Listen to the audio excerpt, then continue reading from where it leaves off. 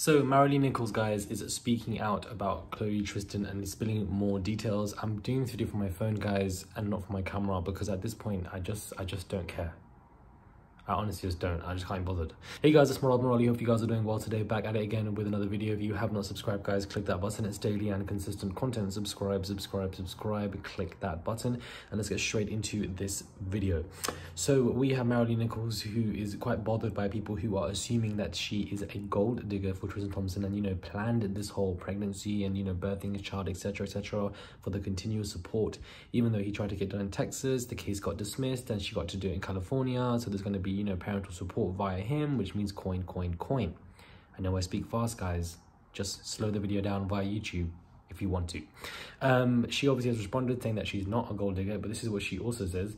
I met him in 2020 at a party at his house.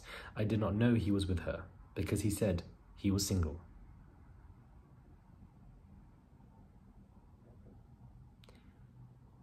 Khloe Kardashian was never at any of his parties.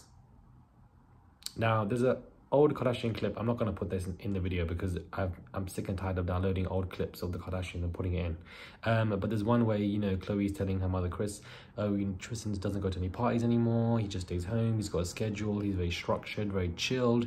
And, well, clearly she's saying that Khloe was never seen at any of these parties, perhaps because she didn't know that these parties were even going on. So for the fact that Maralee is even speaking about this, basically saying that, you know, I didn't do anything whilst they were together because I was told that he was single.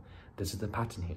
This is what Sydney said as well, that they assumed he was single and therefore continued to want to see him because, let's be real, some of these girls would get PR out of him and some of these girls may even like the guy. Don't know what they would like, but one day we'll find out.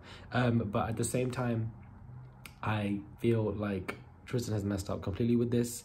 So has Khloe, to be honest with you, and I feel like Maralee is just kind of spilling more details about them, basically saying that, you know, she was never really around socially, perhaps because he didn't want to bring her around. Maybe he was ashamed of her. Maybe he didn't want to be seen with her. Like, this is maybe the hard truths, but this is what the girl needs to hear at this point because he's just stepping out.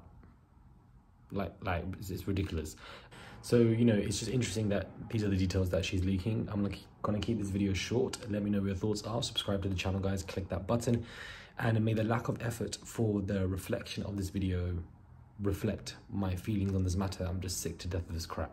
Subscribe, click that button, and I'll catch you guys soon.